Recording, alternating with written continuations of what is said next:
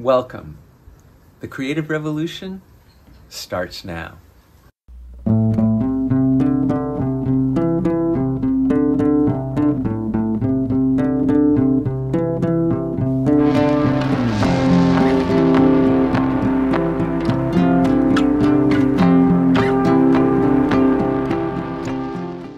Greetings, my friends. In the first episode of this series, I said to you, our greatest creative power as human beings is hiding in plain sight. Today we're going to explore the nature and extent of that power.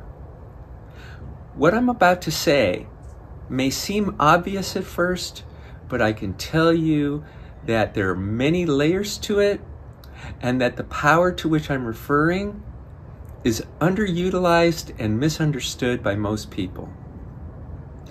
To grasp this power, we need to explore two important ideas. The first idea is that all creating is now. Let me repeat that. All creating is now. What do I mean by that?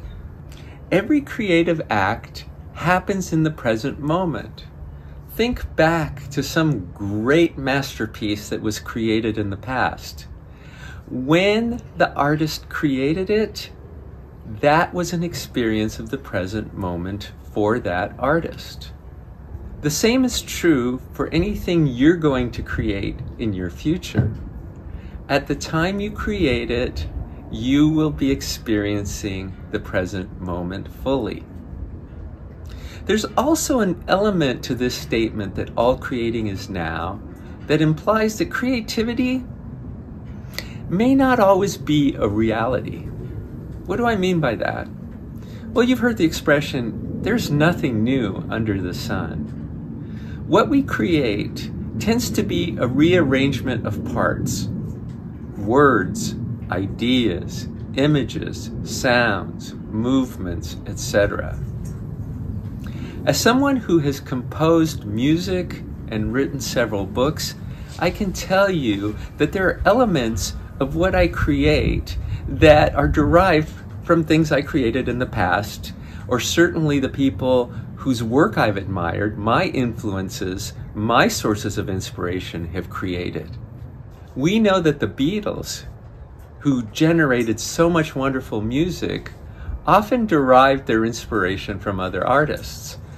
George Harrison was sued by the creators of He's So Fine when he wrote a very similar sounding song in My Sweet Lord. Given that there may not be anything new under the sun, the one thing that is always new and fresh is the experience of the present moment. So all creating is now. What we create is an experience of the present moment. That's what we're always creating. A third and very important way of interpreting this statement that all creating is now is that there is nothing but now. We know that the past is a memory and the future is a dream or perhaps even a nightmare. But what we definitely know exists is the present moment, here and now. The second key idea is that your greatest creative power is the power to create your greatest now. Every moment that we're alive is a moment that to some degree we're creating. The constructivists and psychologists have known that. They know that what we're experiencing right now is to a certain degree our creation based on what we sense and perceive and interpret.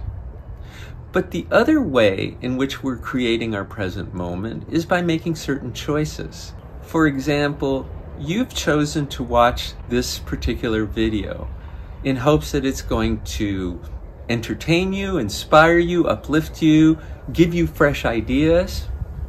And so we're always making choices about how we spend the present moment. You may say to yourself, you know what would be really good right now? Boy, I could sure use an ice cream cone, or it might be nice to take a walk or a nap or whatever. So we know that we're always creating through our choices the present moment. And the question is, how expansive, how great can we make this experience of here and now? And so my personal mantra these days is very simple. And if you understand it, I think it unlocks the possibilities for creative inspiration. And that mantra is make now great. Make now great. How do you do that? That is something we're going to explore over the next several episodes. And I can tell you, if you're an artist, you want to tune into this, because ultimately all great art emerges from great experiences of the present moment. Creative experiences that are inspiring generate inspiring art. Of course they do.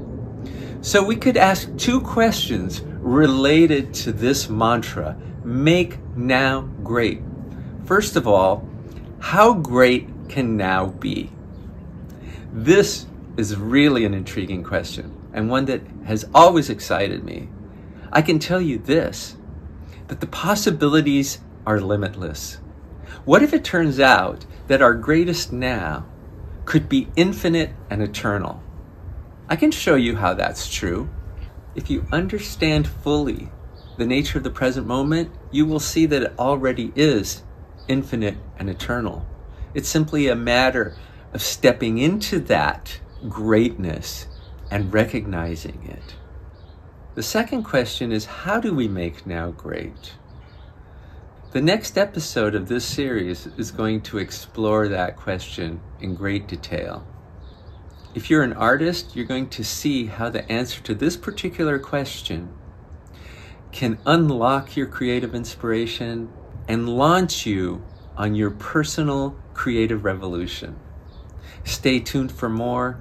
Thanks for your time.